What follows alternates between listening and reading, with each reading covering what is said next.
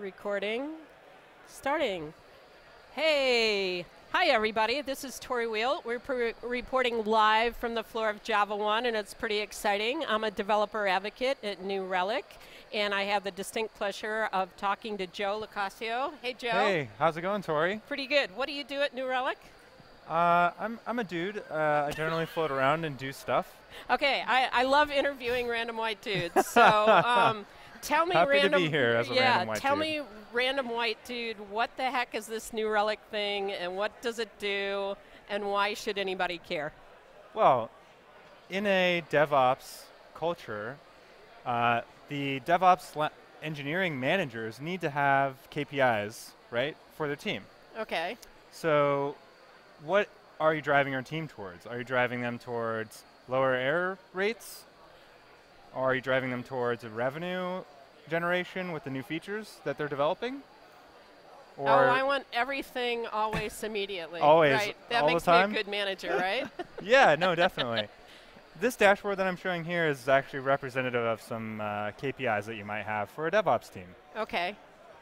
And this is a 1-week rolling dashboard that would show how many users are on our site interacting with our software that we're developing and releasing code to day to day. Did it change today versus yesterday? Okay. We can check the dashboard and tell. And this is real time. Okay. We could see if we have like a high rate of login errors week over week in different releases. And like I said, if this is one of your KPIs, you could even track revenue in the product. Oh, interesting. So this takes years and years to set up. It's very complicated. It's really hard, right?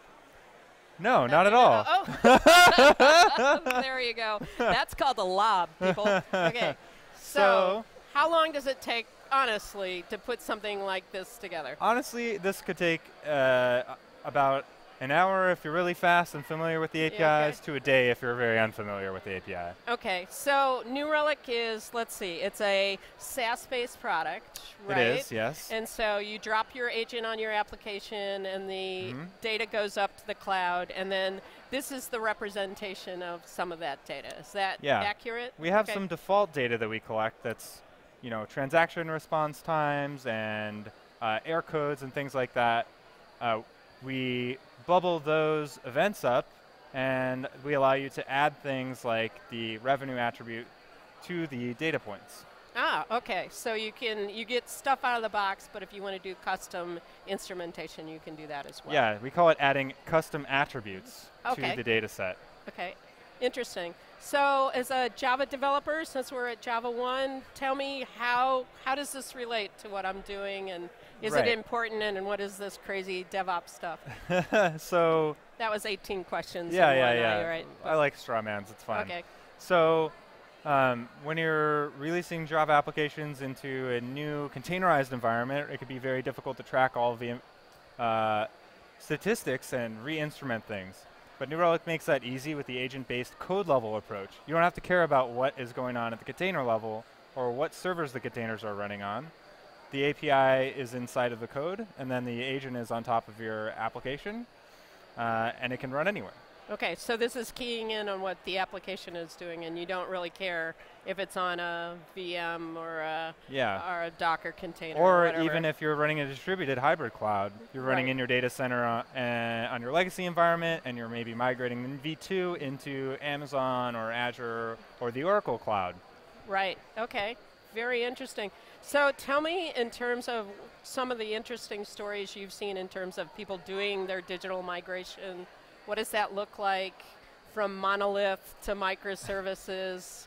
It totally depends, but a lot of these larger companies that we see in our market are trying to modernize the front end first. So they'll slap a microservice API gateway on top of their legacy Java stack. And that will be V1 of the upgrade. Okay. And they may do some modernization of their web front end at that point. And that will probably involve like a single page application framework like Angular or React or Ember. And that's to get the new client experience to the market as fast as possible. Right. So it's all about speed. It is. Right, getting new functionality out to users as quickly as possible. How do you see people dealing with the issue of technical debt and all this legacy code they have? Can they just chuck it away, or tell me what you're really seeing out in the field? Two approaches that I've seen, one of which I saw today, which is very interesting.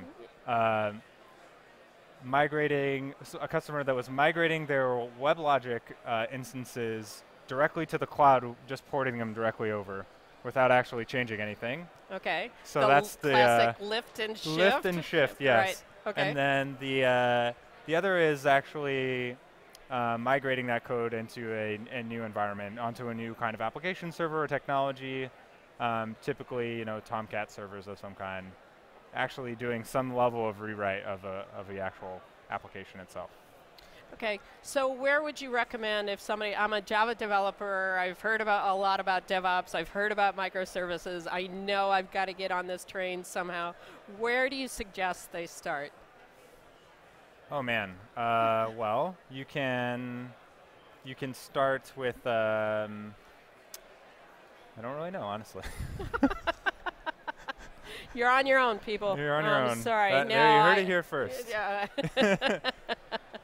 No, well, I can tell people that there are a lot of various resources. One, I'd suggest going to a meetup. Find a meetup. You can always meetups, obviously, yes. Yeah. Okay. I knew that one. Yeah, Gosh. you look at microservices or Docker or whatever, and just start to do your research and meet other people that are doing this. Because a lot of people are on the journey. The classic thing is how many people are running Docker. Every hand in the room goes up, and then you go in production, and then all the hands go back down. All the hands are down, yeah. Right. So a lot of people are on this learning journey together, and I feel like you do have to realize that you're not a pizza delivery company, you're a software company, right? Yeah. I mean, that's the reality, and I think it's pretty exciting times for Java, the Java community, and software development in general, right? I guess actually we do have some thought leadership within New Relic. Some folks that have written books about architecting at scale. Our chief cloud advisor, Lee Atchinson. Yes.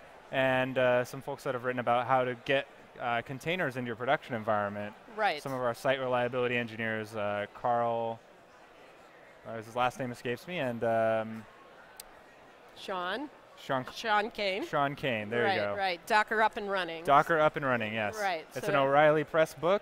Right, because New Relic's been running Docker in production for what, 2 years now? For about 2 years now, yeah. Yeah, we've been on the bleeding edge, and we've really scaled up and used it a lot, and have some expertise around it, and are glad to share that with people. We like to think so.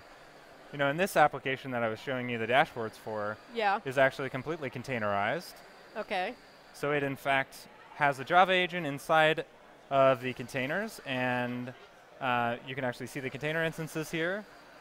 And we will detect that it's a container, we'll represent that in the UI, and we'll also help you monitor the server's infrastructure.